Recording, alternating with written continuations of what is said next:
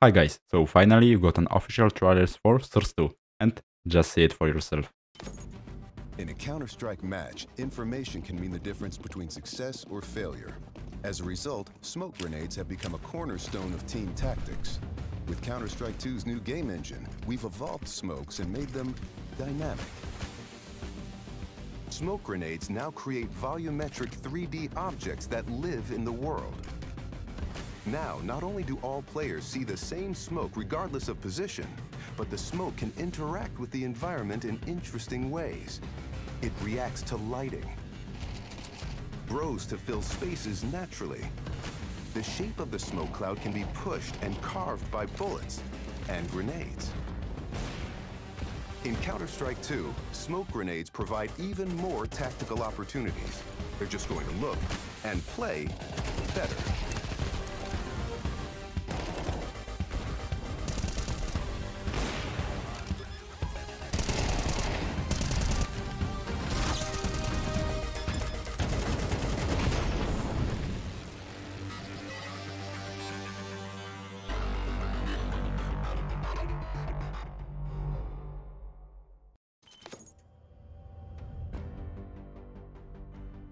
With over 20 years of history, maps are a fundamental pillar of Counter-Strike. And in Counter-Strike 2, maps are getting a new look. But don't worry, you can still bring along your countless hours honing strategies and exploiting every corner and crevice. We took 3 approaches to improving maps while retaining their rich legacy. First, there are touchstone maps. Classic maps with solid foundations that players can use to evaluate gameplay changes from CSGO to Counter-Strike 2. These have improvements to lighting and character read, but otherwise haven't been changed. Next, we have upgrades. These are maps that use new Source 2 lighting, including a physically based rendering system that produces realistic materials, lighting, and reflections. And finally, overhauls. The oldest maps have been fully rebuilt from the ground up, leveraging all of the Source 2 tools and rendering features. These tools will be available for community map makers to make it easier to build, experiment, and iterate.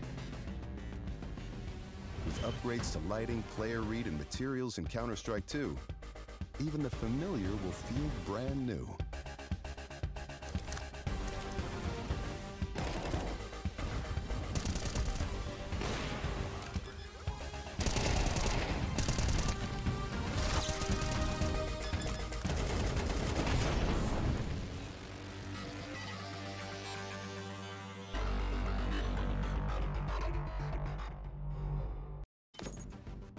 Counter-Strike is known for its visceral and satisfying gunplay.